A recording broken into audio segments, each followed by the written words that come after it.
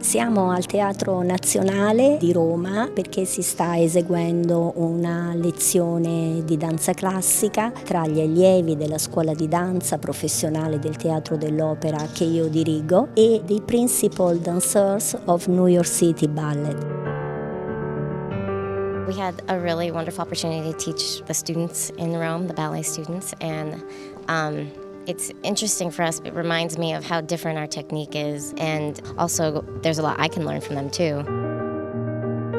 It's definitely something I would recommend to a young man or a young woman as a career, simply because it's such a fulfilling experience to get to give yourself to an audience. And also, given the fact that we're talking about this in Rome, it's just been such a wonderful experience being here, and to go with what she was saying about the differences in technique and the older school and us coming from, such a new school. Dopo aver finito la lezione, dopo aver finito le prove, c'è sempre quella voglia di rientrare in sala e riprovare le cose che magari non sono riuscite, oppure perfezionare passi che magari sono riusciti bene, però essendo molto critici noi artisti vogliamo sempre ottenere il meglio di ciò che facciamo.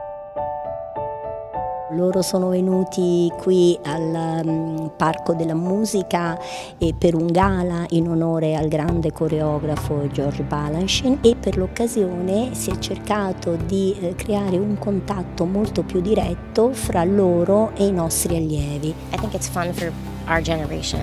There's a lot of older fans in ballet, and it's important to create new audiences, and I think that his works are really lasting and still speak to people of the new generation that can get into the world of ballet and become big patrons.